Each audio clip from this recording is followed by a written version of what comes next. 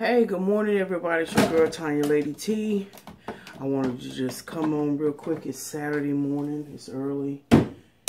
Oh, it's a good thing I didn't join the basketball team. Anyway, y'all, it's early, and I'm getting ready to move and groove. We're not going to do Bible study this morning because I have got to get my car to get it serviced. It's time to get the oil change, tire rotation, and whatever they've got on the little schedule maintenance that needs to be done. So I have got to get out of here this morning and do that. And sometime that can take 2 or 3 hours. You know how it is. And then I'm finally going to go to the movies with my nephew. He was texting me last night. What else I got? And I got a lot of little, Saturday running arounds to do. But other than that, I'm doing well. I've been spending a lot of time with my family, meaning my son and his family, my family, of course. But he's doing well. His stitches are still in. They'll take them out on, I think he said Wednesday of next week. So he's on the mend. Everything is looking good. And we tell the Lord thank you. So I've just been kind of close to him a little bit over the past couple of weeks and running up and down the highway. And just, making sure everything heals with him correctly. He's a little bit concerned about that, the nerve endings and stuff like that. But, he's a very active man. So, you know how men can be. They can be, But anyway, that's okay. I'm his mama. I always will be.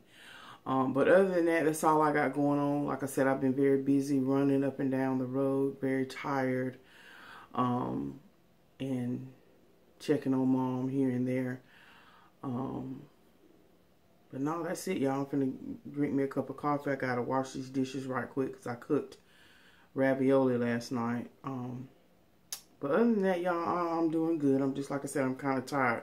When you're running a lot, and then you're still pulling 50, 55 hours a week, it can make for a long week. But I tell the Lord, thank you. He's going to give us what we need, when we need, and when we need it, won't he?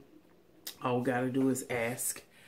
Ask, and ye shall receive. But anyway, let me go. I just wanted to come on right quick and give y'all this quick video so y'all know what I'm doing. I'll probably do a little vlogging. You know how I do. On the weekend, we do what we do. And that's it and that's all. I'm just trying to think that did I leave anything out. But anyway, I love y'all so much. Thank you for your support. And yeah, shout out to my granddaughter, Kinsley. She is smart. She is just quick learning. But that's how it is when a child is growing up in a house with older siblings.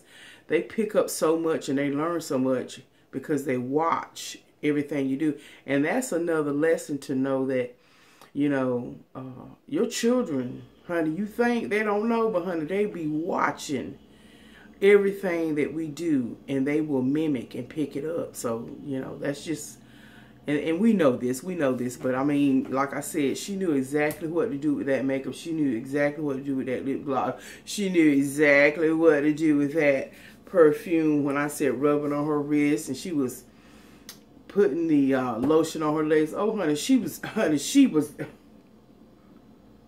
has arrived, honey. But anyway, I love her so. I'm just going to try to spend a little bit more time with her so she'll, really gravitate toward me so I can start maybe keeping her. But, we're kind of distant as far as distance is concerned.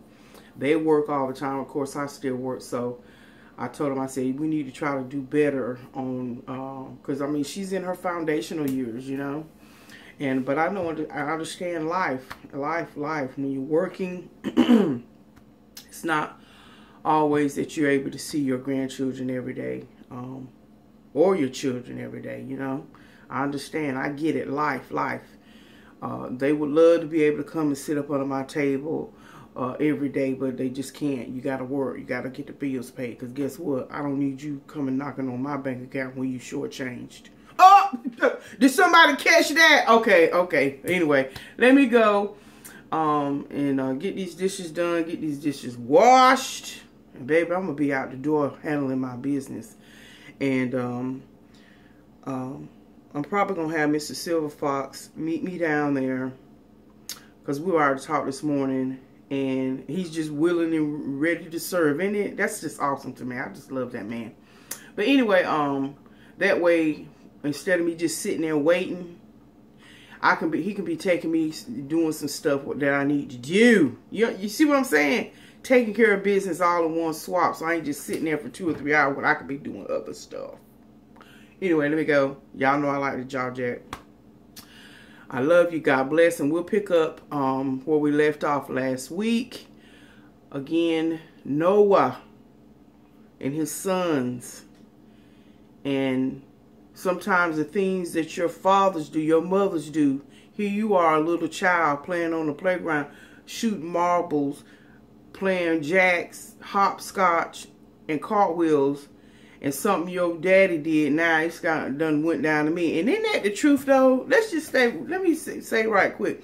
Isn't that the truth? Here it is, you know, and that's happened to people. Because I remember, you going to grow up to be just like your daddy. And, you know, the stigma is put on children based on what your mama and daddy did. So by the time you growing up and going, you know, you try to, you know, be a part of something, they done already blacklisted you based on what your mama and daddy did. Isn't that the truth sometimes in some instances? Not in all, but it's the truth.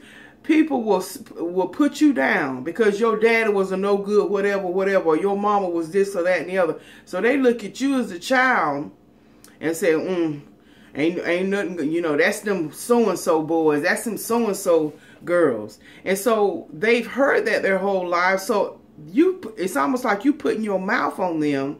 And so now what do? They grow up to be the same way. And that's that generational curse. They have to be broken. But anyway, that's just another aspect of when I was reading that scripture. And I thought, wow, isn't that something? Isn't that something?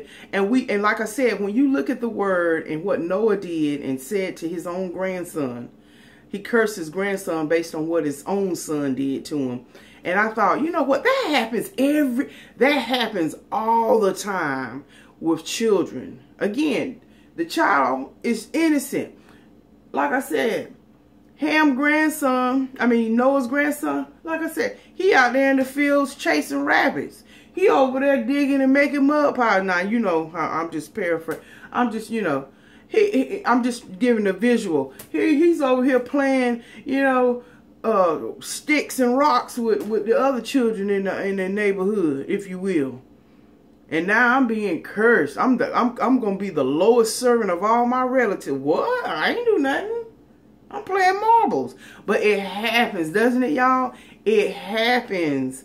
And it's unfortunate that it happens because of what you as the parent does. So like I said, you know, all this is segueing, you know, even with my granddaughter, you know, they watch. Not only do they can be oblivious to what we do that causes a curse to come upon them, but they also watch what we do and they will mimic. So, you know, it's always good to just keep that in mind when you buck wild in front of your children and you're, you know, this and that way in front of your children. It can have a long-lasting effect to your children. It really can.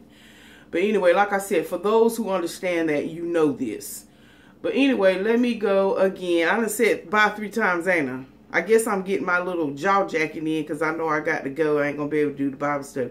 But anyway, let me go so I can go ahead on and upload this really quickly so y'all will know what's going on. And like I said, we'll pick back up after the Tower of Babel had been, or they attempted to build the Tower of Babel. But anyway, and then the different languages and stuff like that. But other than that, y'all have an absolute fabulous Saturday, fabulous Sunday. Y'all head on over to the Flavor Train on Sunday. I got a special guest. Well, y'all met him last week for those of you who watched. He's supposed to be coming back this week because he wants to start his YouTube channel. He's ready to get on board, okay? He's ready to do the daggone thing. And that was Corey, good family friend, my sister's classmate, actually. And he's just, you know, been part of our family for years. He pops in and out, that type of thing. But anyway, he's really wanting to get his hustle on. You know what I'm saying? He's a business owner and all that good stuff. So I told him, I said, yeah, I'll sit with you. Come on and get it. Come on, let's do it, you know. So anyway, so he's supposed to be coming by and supposed to actually be sitting next to me. We might give Tony the boot this Sunday, and Tony just had to deal with it. But anyway, again, y'all, thank you for your support. Thank you for sharing our videos, really and truly. Just sharing and viewing the video, that's a gift to us. Amen.